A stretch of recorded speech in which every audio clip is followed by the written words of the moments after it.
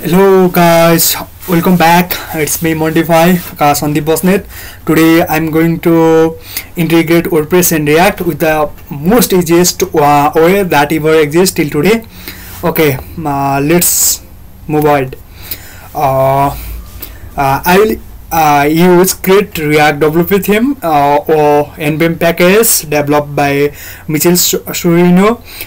This is the analogous or corresponding package to create-react-f, and here this create-react-wptheme creates a WordPress theme with which is integration part of React and WordPress.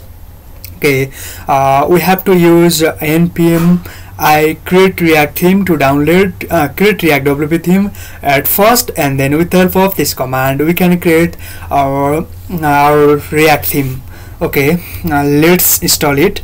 I have installed WordPress and I'm on the theme directory of my project. Now I can use create react wptheme to create new WordPress theme.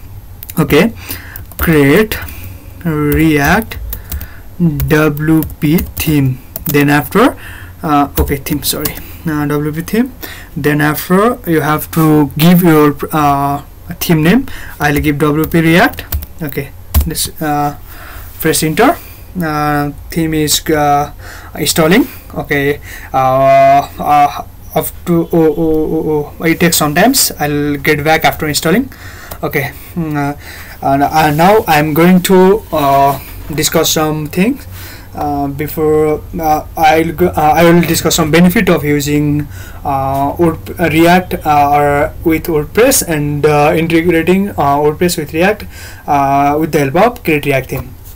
Okay, basically we use create react wptheme because of the following benefits. First benefit is after using create react wptheme, it removes WebPack Dev Server as your development server and makes WordPress Dev Server one of the main development server. I think you guys have, if you have already integrated WordPress and React manually, then you have been seen like localhost colon 3000 port, and then after you have to write your own input. But after using this create react wptheme, you can use your own WordPress input like localhost, then after your project name, then after you can use different directories like that we used to develop on conventional or previous way without using React.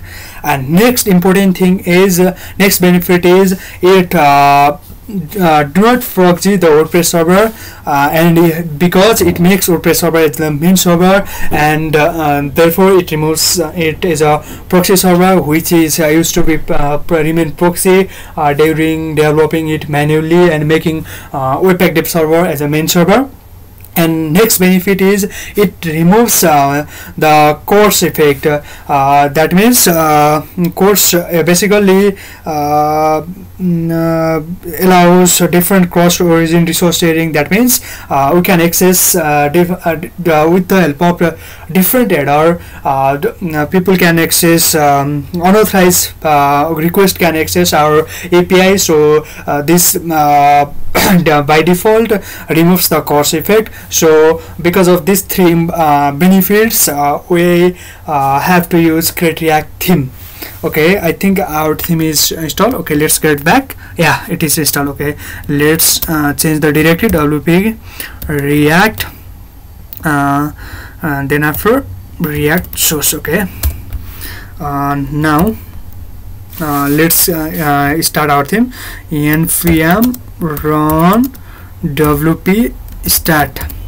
Okay, now what is this? Yes, your theme is quite ready.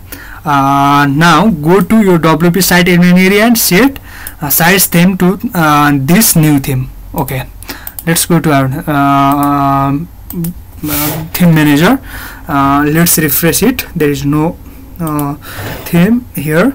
Okay, I got one WP React theme I have created just now, and before that I want to show my new project to you. This is my new project which is which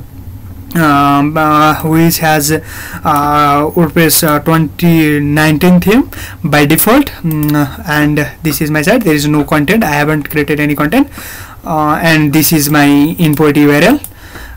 Okay, now I'm going to activate the WP React theme that I have created with the help of create-react-wptheme. Now I want to visit the theme. Thereafter, please restart the Node.js washer now. Okay, let's restart. Okay, what it says? Okay, browser refresh server ready. Yes, it's restarting the project. Yeah, restart it. Yeah, now bang, you get React environment. Your theme get activated, and now React is just installed. And okay, let's get back to our theme manager. This is our React theme, and here are details that are create-react-wp themes with no build configuration. Here is no build configuration, and this is the theme in development mode. You can find here in which mode your project is. This page is using the development build of React. Yes, this is React Dev tool which identifies in which build you are using your app. Okay, let's get back to our project, and let's get back to go to our theme WP React which we created, and inside React source this is the folder structure you got, and you can React you can change your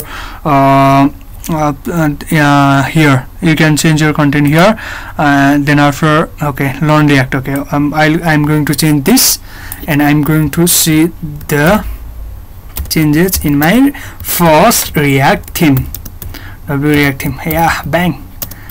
Okay, let's go back.